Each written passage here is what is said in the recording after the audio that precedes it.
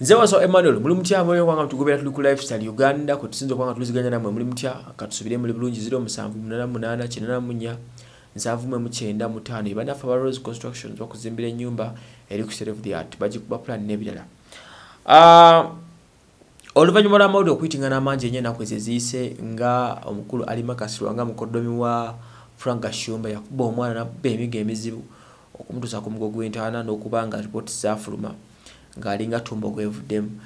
What has amazed me today nti omuwala ono asobodde okuba nga alangirirwa okubeera ambassador wa kampani y'engoye emanyikiddwa nga Iconic Clothings. Yes, Iconic Clothings eri wali ku Senana Building. Senana Building kizimbe ekipya kwe kuli ne kibayita Senana Supermarket side zaawo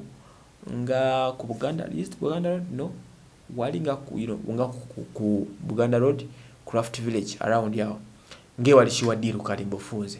aje kizimbe Iconic Clothings weze bwete sobode kuba inkwata some amount of money nesasula omuwala amanyikiddwa nga Sheilah Gashumba okufuuka icon waabwe okufuuka ambassador waabwe bana ba Iconic Clothings bakola ku nsonga za kwamaza abakyala n'abaami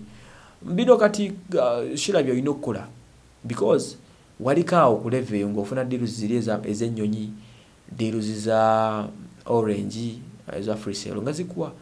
naye wadde ogudde okitegedde kati okumanya ogudde otasina ku branding zi company ntondo so damuwetereze bino gino gyali emirimu gyo naye waito kyafana na contracts zonna wazikututteko nga weefudde omutamivu weefudde omunywi w'omwenge weefudde ekitagasa kirungi okubanga aba icon basobodde okuba nga bakulonda okufuuka ambassador waabwe okusooka nga running a business zaabwe. This is what you supposed to do. Abana tu bakwegomba nga lwekyo abantu bakwagala lwekyo so si lwebyo byokula ebirala ebitasaana ng'okuteeka obubeere wabweru ng'okwambala ng'oli bwereere mu bantu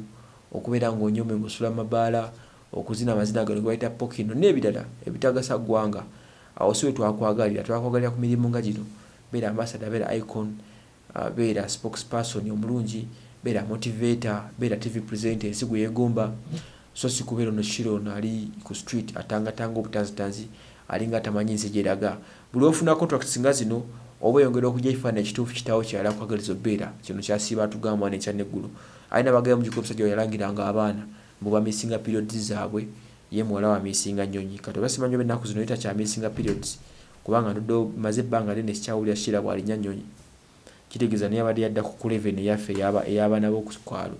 naye abadde amisinga periods ate we abadde alubuto tayinza butamisinga periods so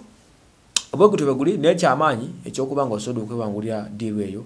kano neebuuza amabwa ge bakubye gaawonye ddi